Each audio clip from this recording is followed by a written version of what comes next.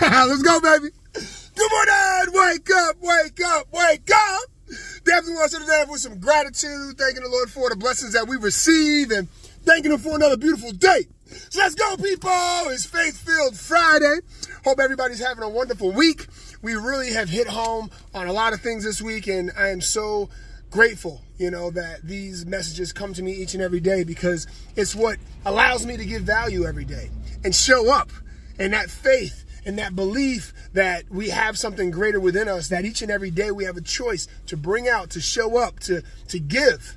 Okay? I was talking to someone last night and they were asking us about how we build our social networking business. And one of the things I shared with her was just be yourself, be genuine, connect with people.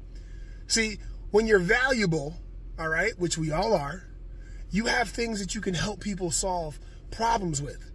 But you don't know what you can help them with until you ask them. So ask what they're going through. Ask how they're doing. And they'll let you know whether or not they're ready to be, they're ready to be helped.